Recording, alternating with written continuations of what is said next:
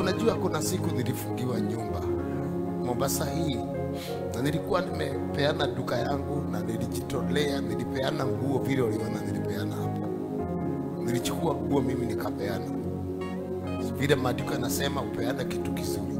Nilichukua nguo zangu nikapeana. Nikachukua duka yangu nikapeana. All of a sudden kazi kaisha.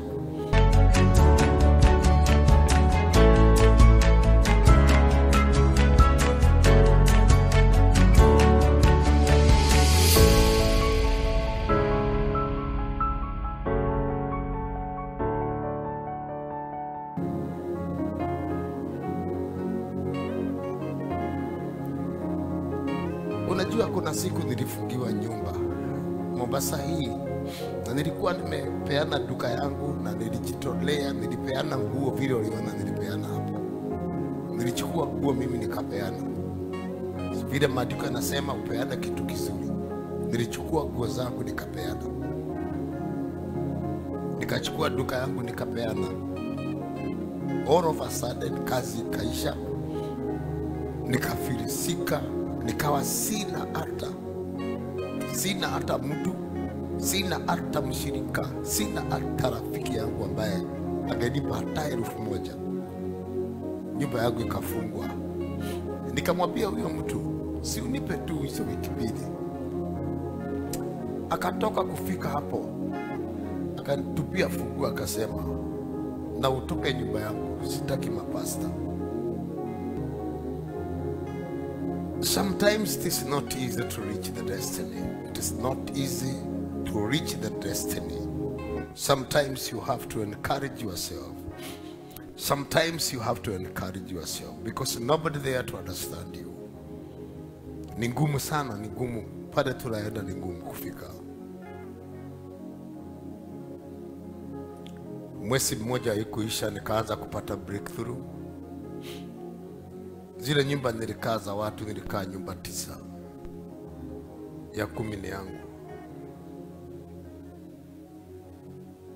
Hizi habari ni ngumu sana kueleweka. Sababu kuna wale mko kwa mikono ya shetani kwa sababu ya milango ilifunguka. Na kuna wale mko kwa majaribu. Na Bwana atafungua mlango. Watu hao walikuwa pale wanateseka. Yesu yuko hapo amelala, wanahangaika kuchota maji. Ndiposa anasema mtu aje hapa amwambie Rabi, Rabi, umwambie tu jina lako. Sijui ni nani naongelesha, lakini nasikia kuna watu mimi naongelesha.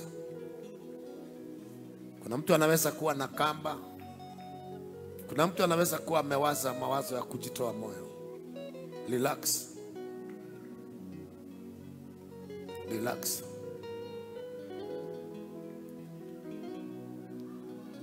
Nikapata baiskeli, nikawa nakaduka kule Bobolulu. Ilikuwa inanyesha siku 3. Sasa wakati huo niko na kanisa pale Kikoani Primary School. Mikono yangu ilikuwa kama miguu, nikikusalimia ni kama mguu. Nilikuwa na baiskeli. Nikaenda kwa duka moja ya mshirika wangu moja. Nikamuomba niwekee baiskeli. Akasema ni sawa, weka hapo. Lakini tukiongea na ushuhuda hapo, akasema lakini bwana yangu atauliza hidi. Basi akasema mimi naona kama mzee hatafurahia. Nikachukua hiyo, already nimefunika na karatasi. Ina carrier kubwa ya kushona na nyuma, na battery ya gari na speaker, na tu speaker tuwili hapa.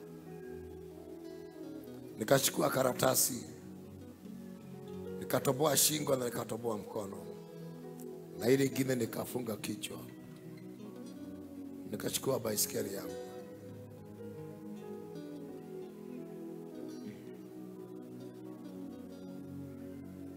Kufika hapo Nyali Bridge, iko siku nitawapeleka hapo. Kufika hapo Nyali Bridge, mvua ilikuwa imenyesha. Watu wa matatu walinisubua tisha gari karibu na mimi. Kufika hapo karibu bridge, karibu tu kama mita 3 hivi, nikasikia ni kama roho yangu inakatika. Nikainua macho hapo, nikasema, oi Mungu, hata lini Bwana utanisahau? Sauti kaniambia, nitakubariki. Sijui kutoka hapo kufika nyumbani nilienda namna gani. Nilikuta mama sasa kwa mlango, akanisaidia kuigiza gari. Hatukuwa na mtoto, alikuwa amejaribu kupata mimba 3 zimetoka, na miaka yangu ilikuwa inaendelea. Sijui ninaongea na nani, lakini kuna mtu Mungu amenituma kwake. Nije nikwambie, relax.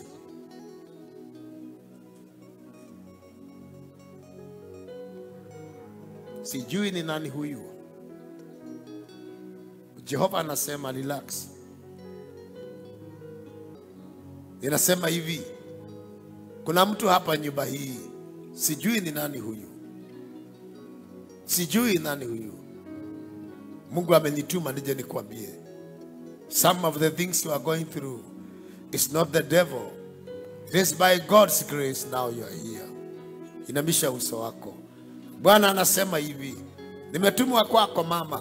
Oh God, Jesus, oh my Father.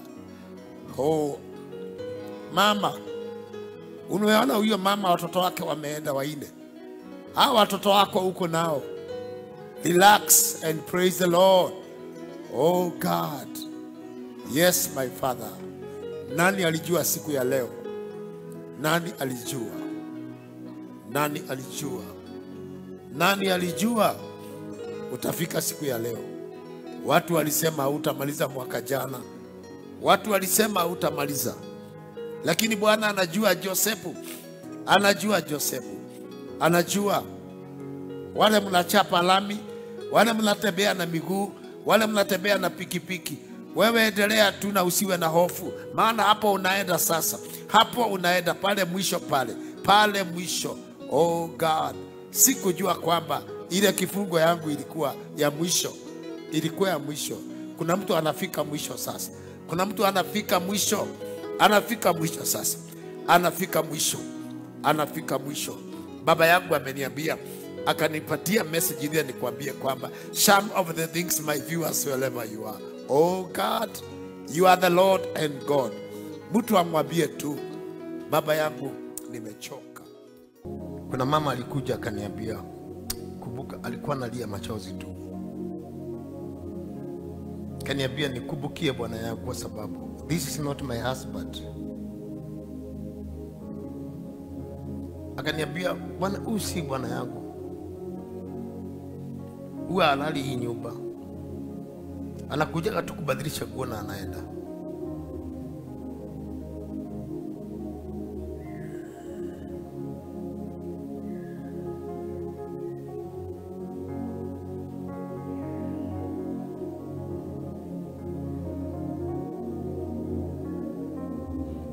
Daudi alikuwa na watu hawa, trusted friend. Trusted friend ni watu ambao watakusaidia when you are in need. Sometimes pastors tuko na shida, sababu wakati tuko in need, no one to stand with us. Lakini nyinyi mkiwa na shida, tunaamka usiku, tunawaombea, tunalipa gharama. Lakini wakati pasa wako na need, very few people can help pastor. Very few people can stand with the pastor when the attack comes. Wote wanaondokaga, kanisa inaisha, pastor anabaki tu hivi. Alikuwa ameuza gari yake, akanunua vyombo. Sasa watu wameondoka, kanisa imebaki. Sasa inabidi pastor aende akatafute kazi. Kuna mmoja aliandikwa kazi ya watchman. Watchman wa usiku. Hata nikamuuliza kwani kuliendaje? Kaigua dhiri atia. Nini iliendelea?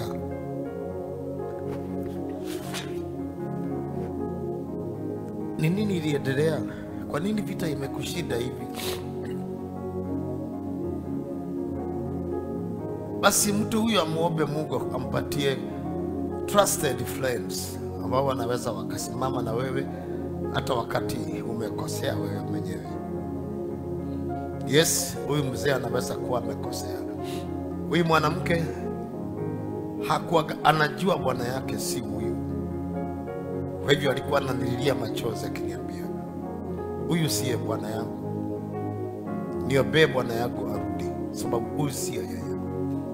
Kunaye mtu anaweza akagalia huyu mume wake kweli anaenda huyu, akamsaidia, akamfanyia ibada.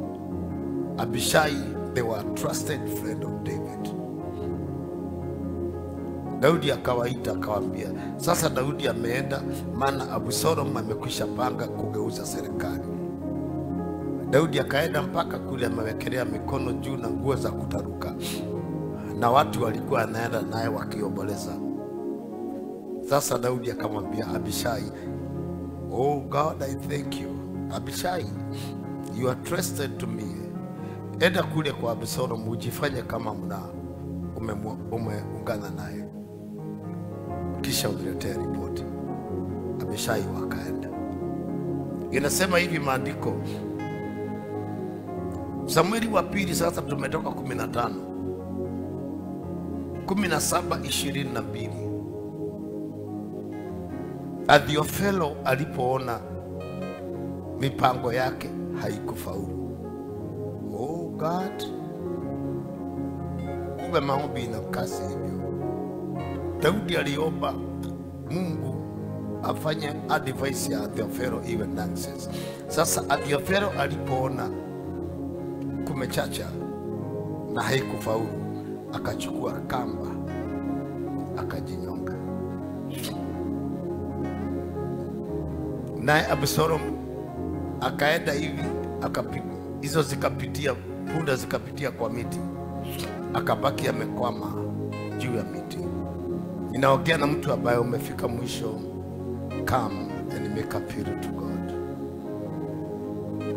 Come and make appeal to God. Mwambie tu Baba, hii yote ni ukweli, but I have nothing to do with myself. Nguvu zilikuwa nazo zimeisha. Baba yangu, nikumbuke na ukumbuke huyu mama.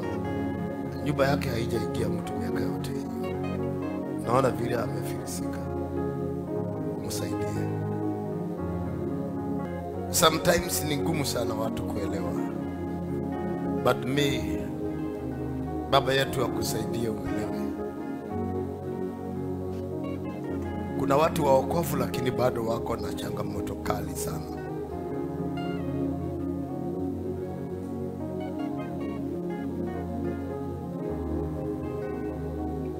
Marko 3 inasema hivi 35. Watu hawa si kwamba hawajaokoka. Maana wengi wanaweza kukutukana ulianguka.